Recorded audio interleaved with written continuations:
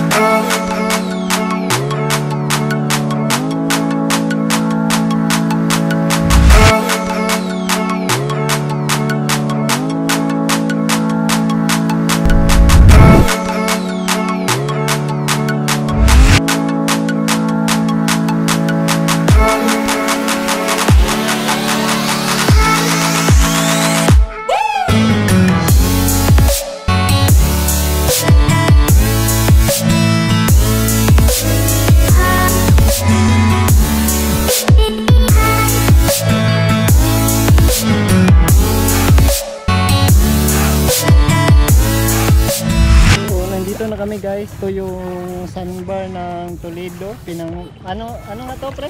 Pinamungajan. Pandakan Pinamungajan. Ito na yung island. Ito yung island nila, may sandbar. Yun, merong bato-bato doon na sandbar, dito walang bato. So, ngayon, kapalipad tayo ng drone ngayon dito. Okay, yeah. Saka mag-fishing kami, gamitin namin yung nabili niya sa... Ito guys, maliit lang yung ginamit natin. So, try natin kung makakuha talaga ng isda to.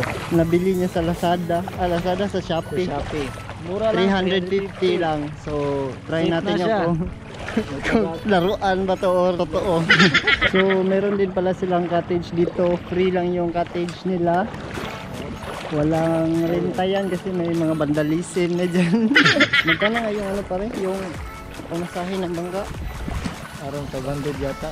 500. Isang bangka, 500 daw. Depende yun kasi kung saan kayo mag-destinasyon. Kung malayo, mahal yun kasi 1,000 na. Kung malapit lang kayo sa amin, malakad lang namin kasi doon. So 500, around 500 lang yung magbayaran namin. Cinematic muna tayo. Let's go!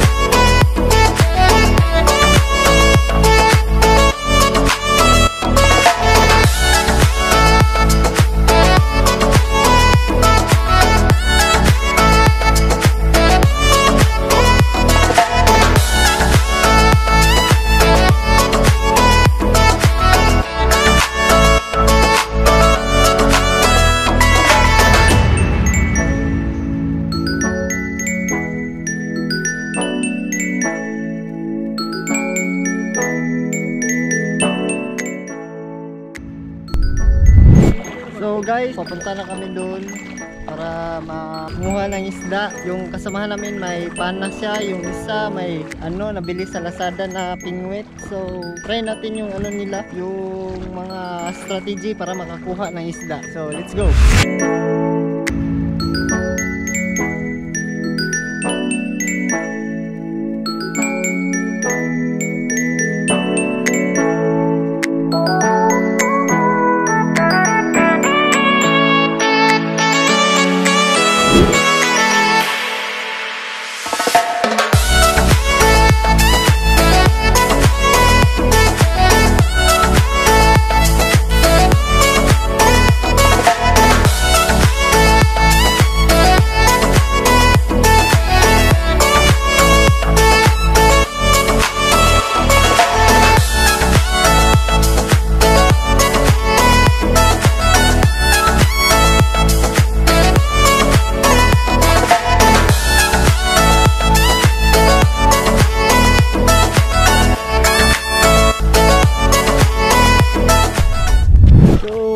Guys, so nandito kami ngayon. So kita nyo, taga dibdib na yung tubig. So yung kasama namin wala pa ring huli, yung branded dyan na pingwit, yung pingwit niya. Tingnan natin. Parang isang isang metro lang yung tinapunan niya ng Dami kasi yung buwan. Ano pa rin, huli ka na? Hindi, malaki kasi yung buwan, pagkain. Diputol na niya. Gito ka naman. Tapo na yan ay. Puta ka mo doon, palayo ka mo ako. Ihaboy mo lang na mo. Wala ka mo bala tukob diri para may madala ko dito, pasubat ang doon. A few moments later.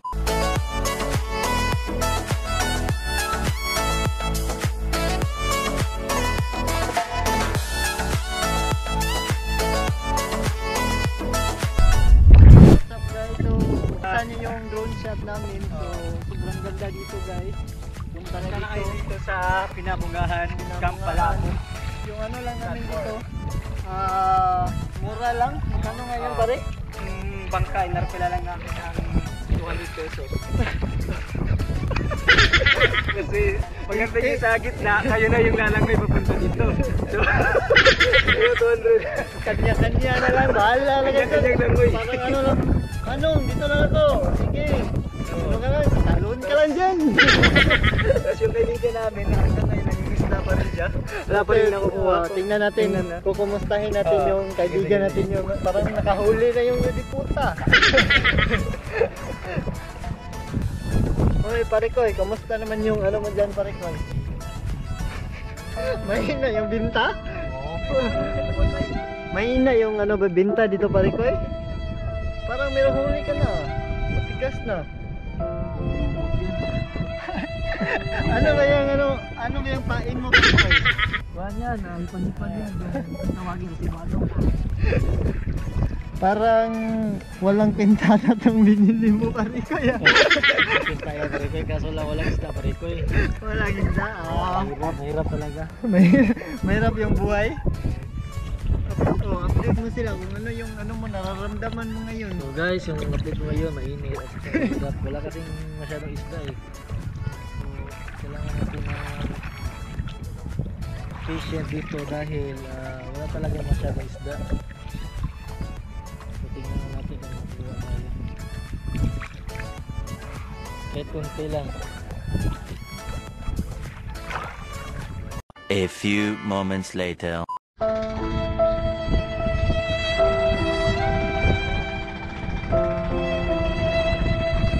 Kamustahin natin yung parikoy natin kung nakakuha na ba ng isla. Parikoy, kamusta na? Kailang parikoy, kulang kuha kasi tayo lang natin kasi maraming isla dito. Wala kasi. Bakit na lang? Talaga sa malalalim dito masyadong matao, kaya may isla hindi masyadong malapit dito. So baka mamaya yung wala na mga tao, yung mga isla dito magaganda na pa rin dito. Ano ba yung maraming isla daw pero hindi tayo ano masasabi mo? Yan ba yung may problema o yung naggagamit niyan yung may problema? Walang problema ito. Ang problema walang isda.